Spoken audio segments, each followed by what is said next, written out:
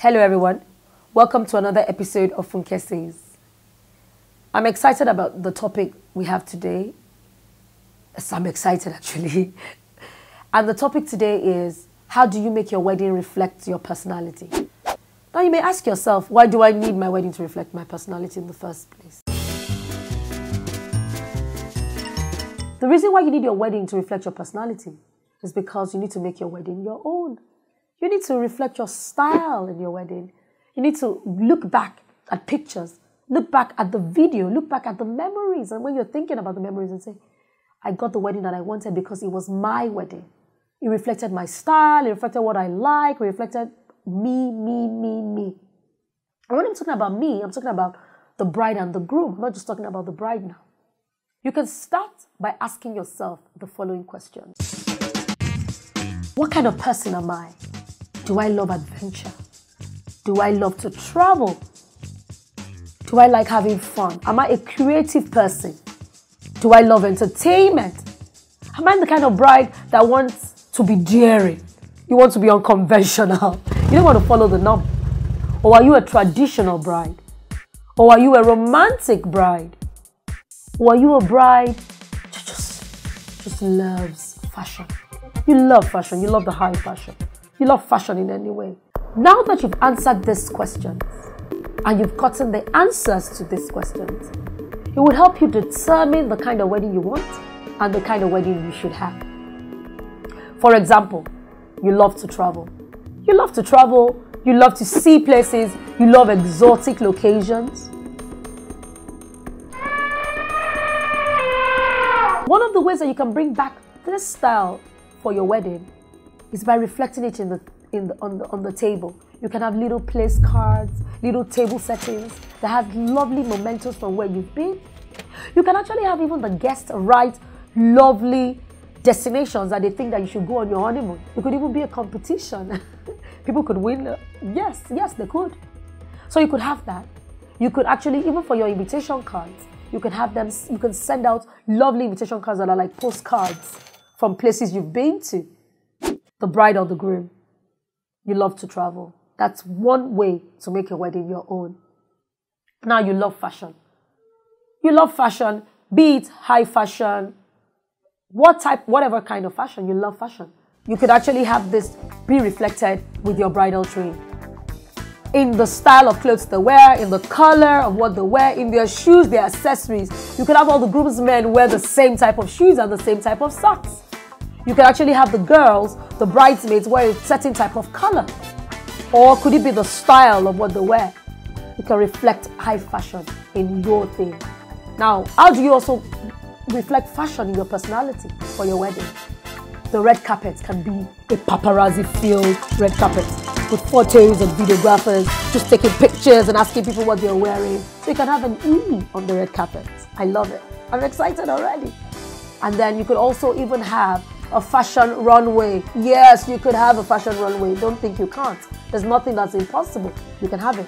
Instead of having the regular aisle, and then your bridesmaids and all the groomsmen are all high fashion on the runway. It's going to be exciting. I love it already. Now, are you a romantic bride? Do you love romance? Are you the kind of bride that just wants everybody to feel love, to see love, to experience love? I'm already falling in love. I feel like getting married all over again. You're a romantic bride. You're the kind of bride that just wants the music to reflect love. From the beginning to the end. From the church to the reception. Or from the civil ceremony venue to the reception. Or even from the Nikai venue to the reception. You want people to experience love. You are the kind of bride or the kind of groom that will write your marriage vows. Yes, you will write your marriage vows. You don't want to go with the normal traditional vows. You want to write your vows because you want everybody to feel the love you feel. You practically even want us to cry on that day, full of love, full of magic. I'm already excited about the romantic bride. Are you a bride that just loves adventure? You love to be daring. You love to be you love to be different. You don't want to do the things everybody else does. So what do? You're the kind of bride that gets married on a plane. Yes, it's been done. You get married on a plane or you get married on a yacht. Or you go to a ranch to get married. So you get married in the outdoors, it's different. Oh, you're the kind of bride that will probably wear red or pink as your wedding dress. And then the groom will probably wear yellow. You're daring. That's adventure. Or you're the kind of bride that won't even allow, or your bridesmaids or the bridal train will probably wear a color that's never been worn before. You love to be different. You don't want everybody to think that you're conforming. You want to be daring. You want people to come and say, that was definitely her, because you know what? She's a daring person. You are adventurous and you're daring. Or are you the kind of bride that just would go with the traditions? You know, you've always been a stickler for tradition. You've always dreamt that whenever I'm getting married, I'm just going to go with the tradition. So what does that mean? You are the bride that when you're going for your civil ceremony or even in church, you walk into the bridal match. You're not the kind of bride that's going to do something so different. You're going to walk into the bridal match. Here comes the bride. Oh, clad in white, you're probably going to wear white.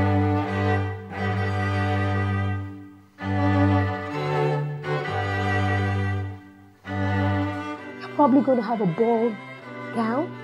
You're not going to be daring. You're going to just keep it traditional. You've always loved the something new, the something borrowed, something old, and something blue. You keep to the traditions. You're not going to change that. You're going to get the something blue. You're going to get the something old. You're going to get the something new. You're going to get the something borrowed. Because you are that kind of bride. You believe in traditions. Your cake is probably going to be a 3-tier cake that is stemmed in tradition. The flavors of your cake are going to be the regular fruit cake.